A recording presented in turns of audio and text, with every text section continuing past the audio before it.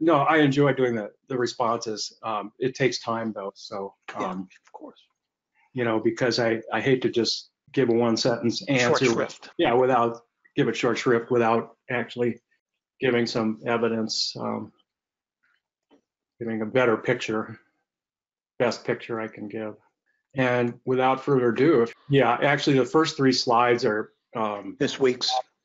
not responses to the questions, but rather Right. this week's economic data. And the first new piece of data this week was released on Tuesday, and I commented on this in the webinar. But it's Small Business Optimism Index, and I always think this is a significant indicator. And again, the reason I always say that is because small businesses employ 50% of all Americans and account for between 60 and 80% of all new hires. And so what small business people think really makes a difference to the economy. If they're optimistic, they're more inclined to hire people and invest in their companies. And so the result here for November was an exceptional reading, to use their phrase. And you can see that it rose 2.3 points. So basically, tracing out a trend that's more or less stable near the record all-time highs of back in 2004. And I don't know if that's record. This thing goes back to 1973, I think, but at least with respect to the time period 86 to the present, we're pretty close to records previously reached in 2004-5, and then again last summer. So this is really good news. And the headline, Small Business Optimism Sees Major Spike in November. I don't know if that's a major spike. This guy gets a little hyperbolic, I think, sometimes, a little enthusiastic. But anyway, he's really optimistic if you read the text of his report. The second piece of new data this week was retail sales reported this morning. Okay, so retail sales reported this morning. All you have to do is just look at these trends, and there's no new story here. It's just continued strength in retail sales. Real retail sales adjusted for inflation. Retail sales adjusted for inflation. In this chart, once again, and you did a story on this, I think 2 weeks ago. Same story there. Very strong real retail sales gains, which means that Americans are getting more bang for their buck. And really impressive numbers there. All right, moving on to responding to these questions. These remaining two questions here are the only two for which I have not included a chart, so these are just standalone. I wonder if Fritz has any comment on longevity annuities. No, as a matter of fact, I don't. I'd never even heard that term. I don't know what a longevity annuity is, other than just a plain old annuity that insures against longevity risk. So he says, as a CPA, it's the only annuity that's made me perk up my ears. So I don't know what he's referring to, and so I don't have any comments on that. I saw a report on the national growth number that was above the 35. I don't know what that is. And maybe it was 3.5, maybe it's supposed to be 3.5, I don't know. But when they pulled out California, the number drops to about 2%. Is this correct? Once again, I don't have an answer on this. I've never seen a calculation of US GDP if you pull out California. That's an interesting question. And maybe he's saying national number was 3.5, and when you pull out California, it's 2%. Yeah, or maybe John will clarify it for us. Yeah, okay. Okay, question number 4A and number 6, related questions. Is household net worth being driven most significantly by home value appreciation? And the answer to that is no.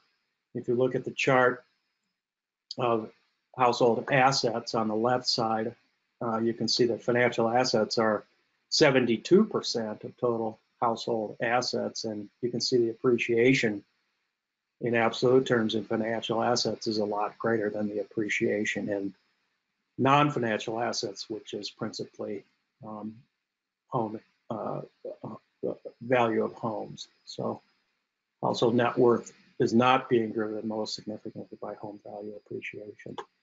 And the second question is, can he shed any light on the amount of outstanding student loan debt? Is this the next debt crisis, as the media would suggest? And the answer to that is no, it's not. First of all, when I computed household liabilities, and you may have noticed this month, but I thought it was, I actually got some really good feedback on having done it this way for the first time, comparing household liabilities to household assets. You really get a really different picture. You take away a really different conclusion from what a lot of the common perception, I think, that, you know, household liabilities and mortgage debt are about to swallow us alive and stuff like that. It's absolutely not true. But student loan debt is included in consumer debt in this picture. So as a percent of the total, you can put it into perspective. So now let's look at this a little more carefully. And what we're going to do is take this right-hand chart and onto this next page, expand it. So these are household liabilities. And now we're going to break those down using a different data series, but actually the numbers come out exactly the same, of course, because they are what they are. But the data series on the right-hand chart comes from the New York Federal Reserve, their household debt and credit report that they release every quarter. So here you can see the breakdown of student loans in the red. And student loans haven't been growing. You can see the thickness of the student loan haven't been growing at an extraordinary clip, although you can see continued growth. And they're probably the biggest single item in non-mortgage liabilities, but nonetheless, you can actually get a handle on how big the stock of student loan debts is here. And then in the lower panel, you can see how delinquencies have stabilized. So going all the way back to 2012, you can see how delinquencies surged, but now have stabilized for a bunch of different reasons. So the answer to the question, is this the next subprime mortgage crisis brewing? And the answer is no, it's very definitely not. The mere fact that we're all focused on it and know about it, and most importantly, Congress has been trying to address this in one way or another, is very significant, because the problem with the subprime mortgage crisis is nobody even knew these things existed to the extent that they did. The Federal Reserve didn't even get it until they blew up. And so I think I take that as a real positive. Everybody's focused on this problem, and again, delinquencies have stabilized. So, and what stabilized them, by the way? What factors? I can't answer that. I don't know. You know, it might be different underwriting standards. They may have changed underwriting standards. I don't know. They're all insured by the federal government, so these constitute liabilities for the federal government. But again, in the context of the total federal debt outstanding, it's a pretty small piece. What is it? It's maybe 1 trillion out of 15 trillion or something like that outstanding. But that's a good question, Andy. I don't know what stabilized, because you can see it was a steadily growing delinquencies until something happened, and I would have to research that further. Next question, 2 questions. How do we get the political will to increase taxes? And, you know, this is just guesswork. How do we? I don't know. My answer, my hunch has always been, well, one day we wake up and Standard & Poor's or Moody's once again downgrades U.S. sovereign debt from AA to single A, something like that. The stock market drops 2,000 points, or, you know, some dramatic reevaluation, you know, of the debt problem might precipitate Congress actually doing something. But other than that, I don't know how we get the political will to increase taxes. That's the perennial problem of, you know, our politicians wanting to keep promising more and more stuff without paying for it and just borrowing to finance. So I don't have an answer for that one.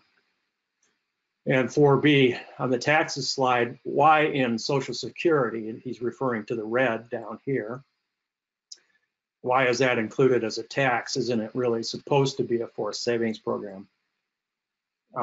Well, answer to that question is semantics. You can call it what you want, but these are the total sources of revenues for the federal government from which they have to pay all of the obligations, which include Social Security and Medicare. So you can call it a forced savings program or you can call it a tax. It's the same either way. If you take that out, aren't we more in line with the exception of value-added tax, Germany and France? And yeah, if you take away the red and if you take away the value-added tax, you can say, yeah, we're more in line, which is to say that taxes on income and profits in all three systems are about comparable as a percent of GDP, but that really doesn't mean much because you can't take them away. You have to have these huge contributions from Social Security and other payroll contributions in the case of Germany and France, and you also have to have these huge contributions from the VAT in order to pay for their much more liberal social programs. So I'm not sure why he's making that point, because you can't take them away and then say we're comparable. Number 7, sometimes you can rebalance your portfolio and add to your return due to reversion to the mean. If we take out IFA and or emerging markets, is it possible we miss out on a reversion to the mean on IFA and emerging markets? What I've done here is to compare the PE ratios of, in the yellow, the United States, and in the green, emerging markets, and in the blue, IFA. So we're making a comparison of the relative valuations of the three markets. And when they're talking about reversion to the mean, it's hard to say what the mean PE ratio is. But what you can say is, well, today, the United States looks to be more expensive than IFA and emerging markets. However, the history here suggests that the United States is always the most expensive market because it's a higher quality market. We have better growth and more consistent growth. The second question is, okay, but historically, if you look at Europe in blue versus US in yellow, IFA and US trended much more in line, and today they have separated. Good point.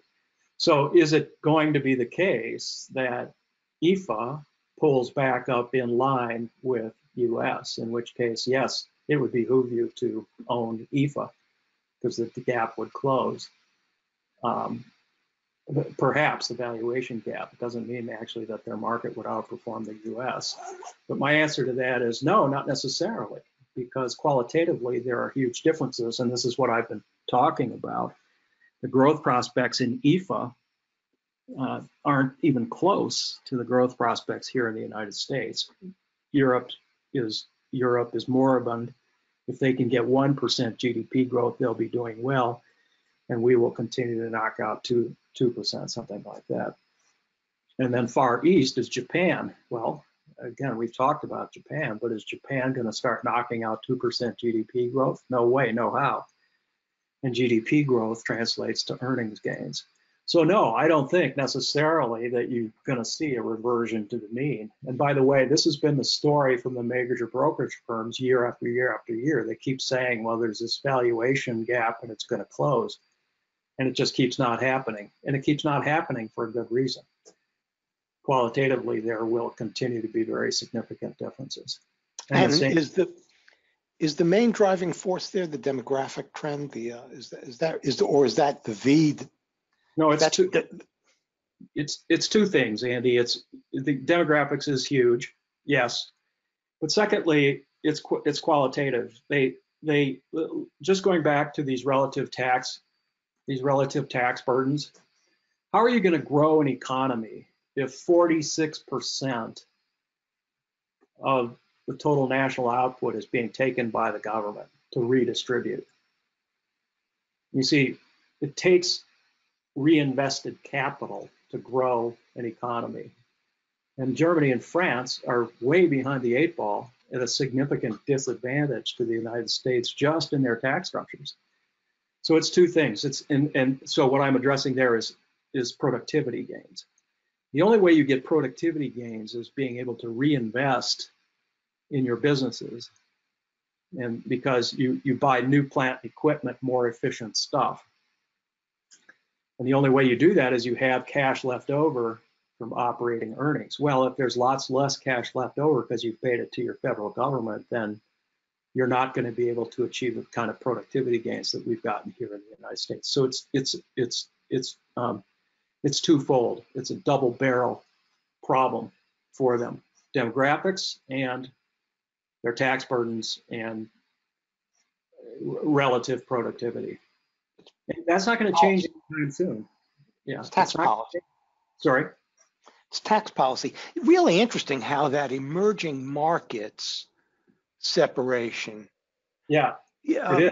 How early on the emerging markets really did keep up. It seems the gap was. Well, again, remember the time period we're talking about. Emerging markets converged with in the United States, beginning in 2007, and what did we talk about?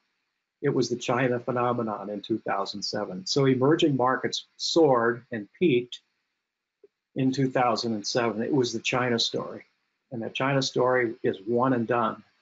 And now emerging markets, the separation in valuation then has reverted to, actually, this gap was a lot wider historically all through the decade of the 90s and 2000s.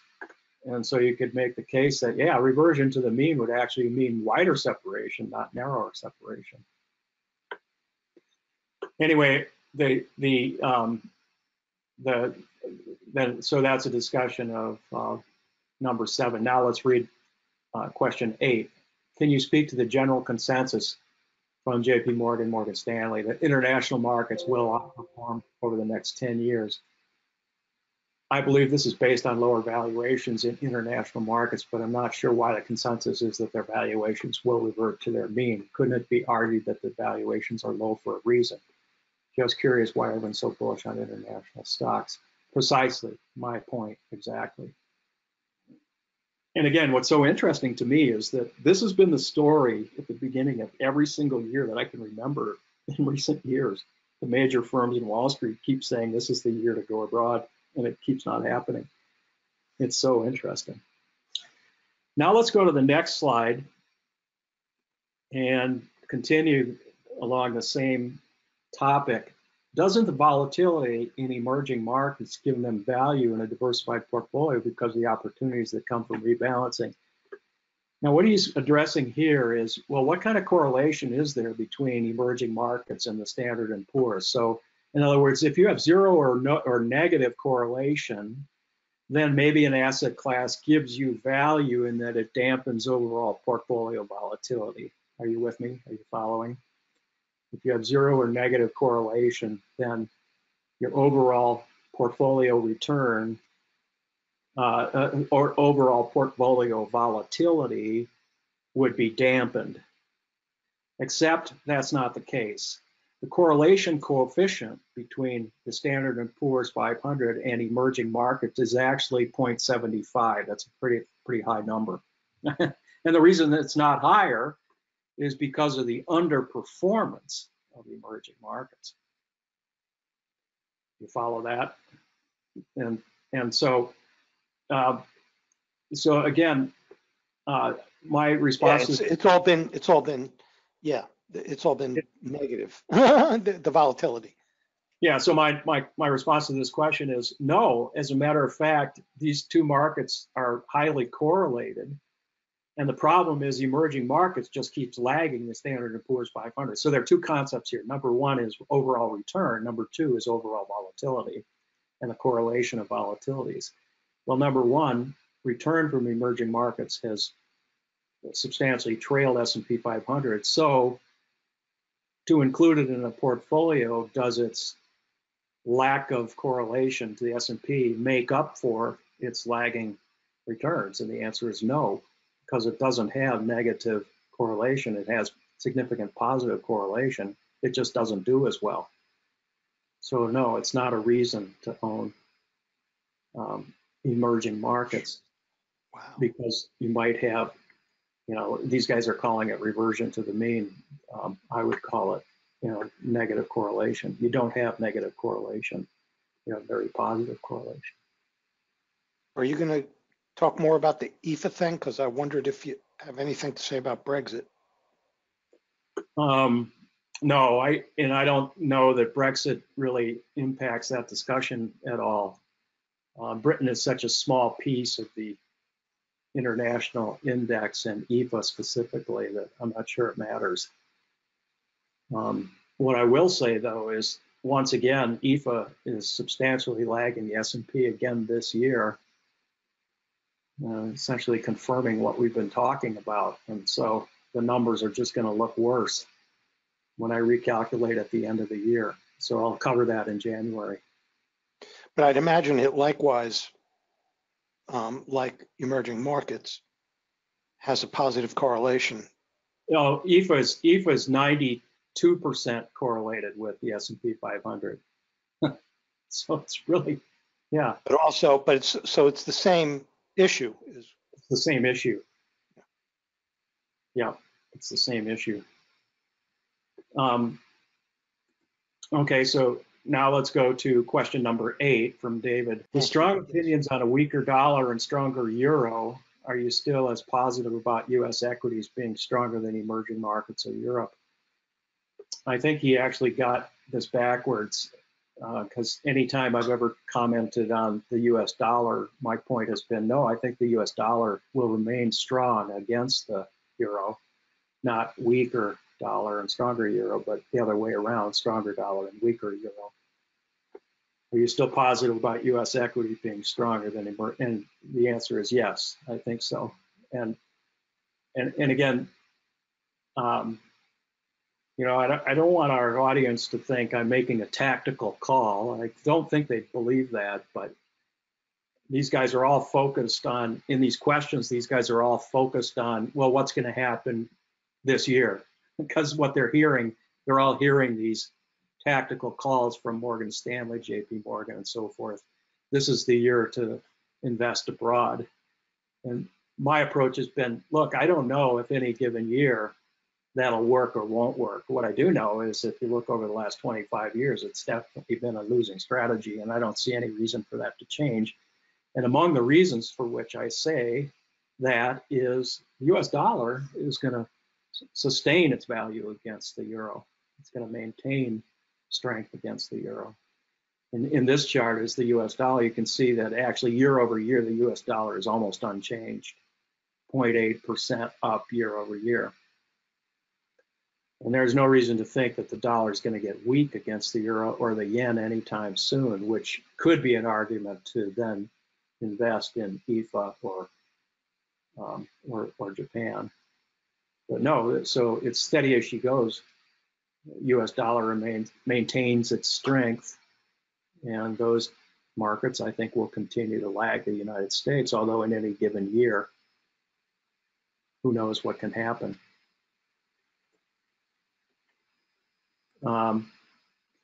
This is a really good question, and this is an issue that I've addressed repeatedly, although at intervals. Question number 5, curious about Fritz's opinion on our articles appearing in the Wall Street Journal and elsewhere about the impact of corporate stock buybacks during 2019. The articles seem to imply that some of the market's performance is tied to this. Great question. It's also become a political question, although I haven't heard politicians talking about this recently. They seem to be on this bandwagon last year, but it's died out.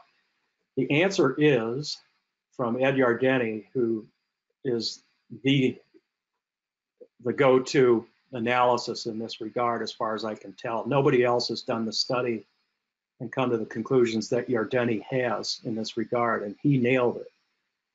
Stock, and interesting to me, and this is just an aside, Andy, but I see lots of guys from all kinds of reputable people in the media still talking about how corporate stock buybacks are increasing earnings per share and goosing the market, and it's not true.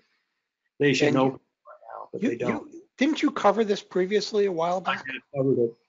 I've covered it 2 times, at 6-month intervals. But it's probably good to go back to this once again, because we're almost at the end of 2019, and people continue to say this. They keep saying this in the media, and it's incorrect. So Yardeni first published this very detailed analysis in May of this year, Stock Buybacks, the True Story. So just the excerpt here gives you the punchline. The widely believed notion that buybacks boost earnings per share by reducing the share count isn't supported by the data. For the most part, companies repurchase their shares to offset the dilution in the number of shares outstanding resulting from employee compensation. That's why they've been doing it for the most part. So interesting. And the proof is in this single statistics, so this single chart. If corporate buybacks were resulting in reducing the number of shares outstanding, hence goosing earnings per share, artificially, some people would say, then these 2 figures wouldn't be equal. In other words, the aggregate S&P 500 earnings and the per share S&P 500 earnings per share would be lots higher than aggregate, right? If you're reducing the share count by buying back shares. Whereas the actual result is no, that hasn't been happening at all. So I hope you follow that analysis, but it's got to be correct. And it's not the case that companies have been artificially inflating their share prices by buying back shares. Simply not. Does that have corporate governance consequences as well as, the technical aspect on driving stock prices? Well, it might be a corporate governance issue if it were true that companies are so-called artificially boosting their share price by inappropriately using corporate cash to do that and not reinvesting in their businesses. But that's not true. None of it is true, because it gets into a further accounting issue, which is probably too complex for most of these guys to really want to know about. But you see, companies aren't buying back their shares with retained earnings, after-tax earnings. They're actually buying back shares with expense, through the expense item on their income statement. I don't know if you follow this, but it's 2 very different concepts. Yeah, but they're doing it to offset the dilution in the number of shares outstanding from compensating employees with stock. Right. That's why I'm asking about the corporate governance issue. And I would say that's good governance, because on the one hand, they're forced to compensate employees with shares because in order to remain competitive, lots of companies have to give incentive with stock ownership. And I would say it's good governance for them to be offsetting the dilution that results, rather than just diluting themselves and diluting their earnings per share. So I think there's absolutely nothing wrong with what they're doing.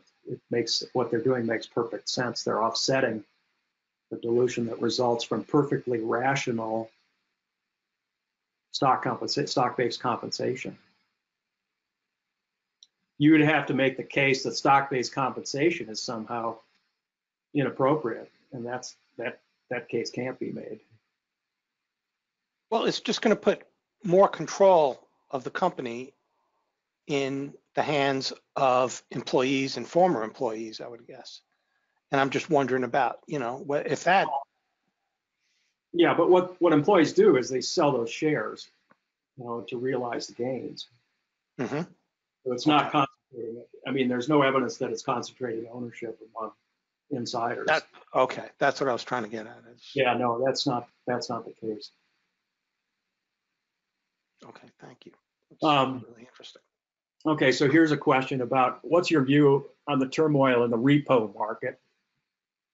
And the best response to this question is this article from Greg Ip that I simply copied here. And I don't think you want to get in the business of redistributing Wall Street Journal articles, so I don't know how you handle this, but this is the best explanation of what happened that I saw during this whole episode. And the episode came and went. I should point that out. It was just so you know, the way that you could do this is you just show the date and the headline and not the entire body of the story. That's fair use. Okay. So if you show the author, the date, and the headline, okay, that's fine. Then we are not on the hook.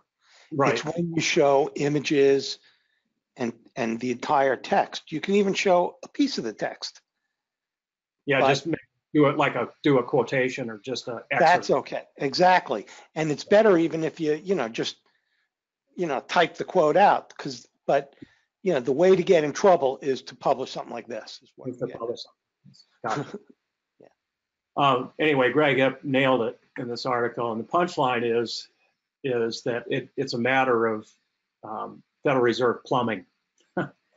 And the reason I say that, and the plumbing changed post-crisis, and so banks, the big banks, the big 8 or 11 banks, whatever it is, are hanging on to their cash, and they weren't interested in making loans to the second-tier banks, where that's where the liquidity, there was a scramble for liquidity. So they weren't interested in making those loans to second-tier banks for a whole variety of reasons. And so there was this crisis, practically came and went, in 1 week, where second-tier banks were scrambling for liquidity and they weren't being able to borrow from the big banks. So the Fed Reserve stepped in and provided the liquidity. So it really was it's really a non-issue. And the punchline is over here on the right sidebar is that the Fed is now weighing creating a permanent facility to offer such repo loans on demand to the second-tier banks.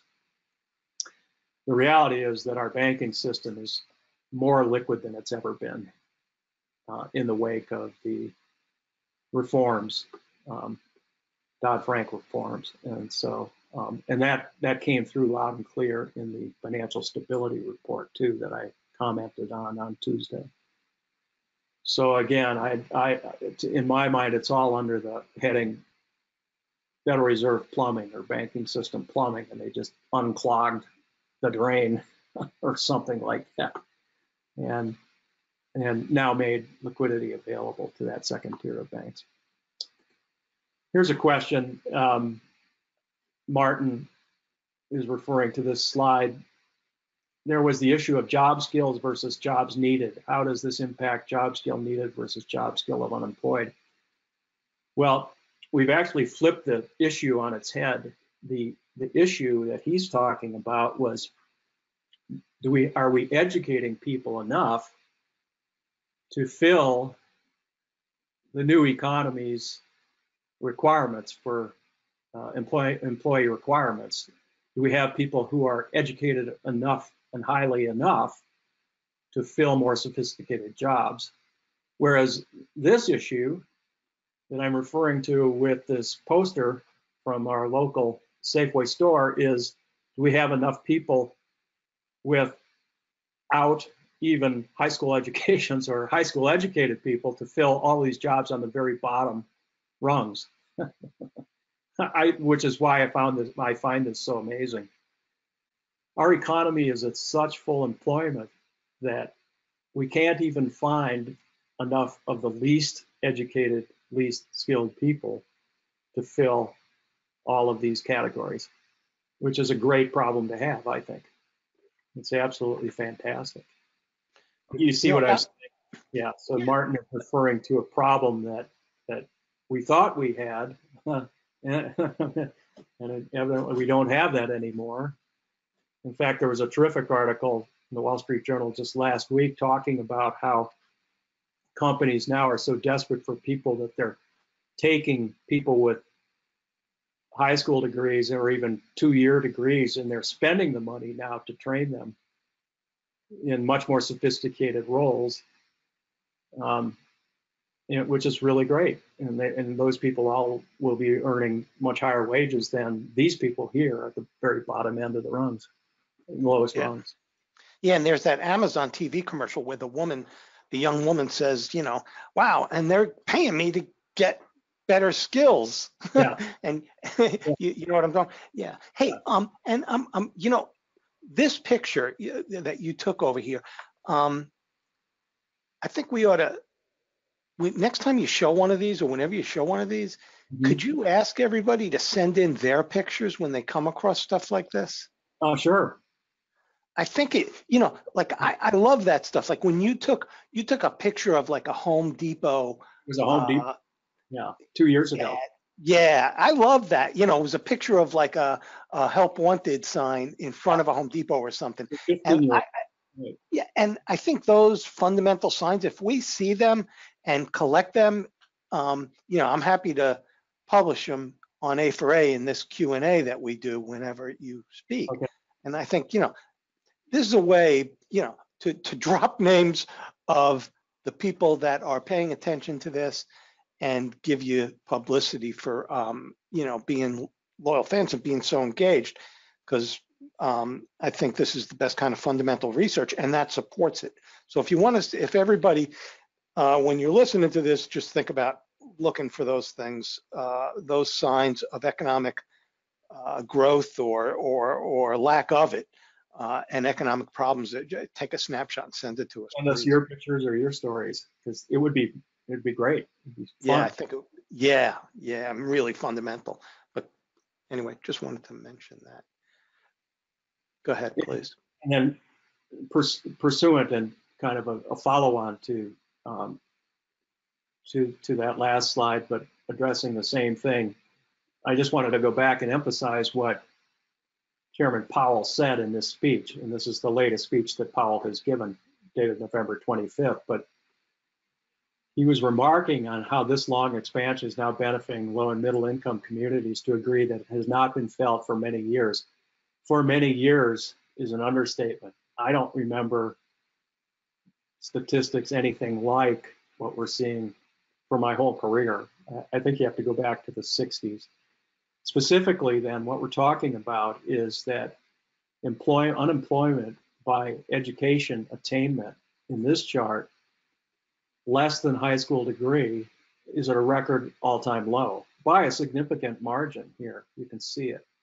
And then by a high school degree, same thing, and some college and so forth. But it's these categories, less than high school degree and high school only, that are so impressive and so encouraging about this economy. And that's when, so politicians who are making these points, well, this economy is, it's, I don't know what the people who are campaigning for office often try to make a negative picture out of the economy. Well, it's absolutely not true. This is the best employment economy I've ever seen. And it's just so important to understand these numbers. And over here, by race, Black employees have never had a lower unemployment rate than they do today. And again, by a significant margin. We're under 6%, and the previous low on this was 8%. Wow. And same thing for Hispanic. So this is really great news. And to the extent we can keep this thing rolling, which I think we will, these numbers probably get even better. And this is the very last one. He said, wouldn't consumer spending sector funds be much more meaningful than the 4 particular stocks? I couldn't figure out what he was asking about until it dawned on me. He's referring to that slide where I put Home Depot, Walmart, Costco. Right. And so that's a good point. Well, you just looked at 4 stocks. What about the whole consumer discretionary spending picture? And that's the answer then. This is a sector fund. This is consumer spending sector fund. And it's making that same point that I was making. It's a record all-time high. And there's just no weakness being obvious here. Whereas in the lead up to the last recession, you can see how this thing broke down so dramatically, beginning in early to mid 2007. And the measured onset of recession was January of 2008. So this chart actually makes my point a lot more dramatically than my 4 stocks. But you see that. So the onset of recession was measured at January of 2008 here, where my cursor is. And this chart started rolling over summer before that. So you started to see weakness in retail well before the measured onset of recession. Whereas today, you're seeing nothing but strength and you're hitting record all-time highs. So thank you, Philip Walker. That was a good observation. Yeah, but I got a feeling you chose those 4 mega stocks for right for a reason. I mean, right, I did. Right. Anything more to say about that trend on the people coming back into the workforce? Surprising. Yeah. I think it was on slide 40. Well, on slide 56 of that session, I wrote down some questions. Slide 56. So. And that was when you were talking about people our age working longer, I think. Yes. And right. So it's 58. And yeah, I'm glad you raised this because you and I talked about this, and then I went and dug out the data. And I had commented to you that I thought the number was 25%. And so here is the actual data series. And so the story starts here on slide 57. See the participation rate, actual versus forecast.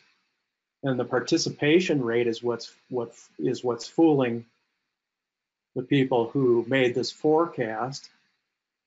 And part of the reason, if not the whole, I'd have to break down and see all of what's contributing, but I have to believe a major contributor then is that people in excess of age 65 are participating in greater numbers than ever before, and that's this data series. Yeah, and I just, think that this group really has been in touch with that trend because of the nature of their work. Yeah, they report that they actually are been saying for years, people are more interested in sort of, living longer by working and being engaged.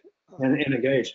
So good point. And so who knows what the ceiling on this number is? I mean, is it 50% of the people age 65 and older? Is it 70%?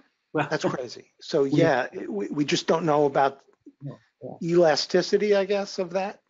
Elasticity, yep, and longevity plays into it. And yes, right. Mm-hmm.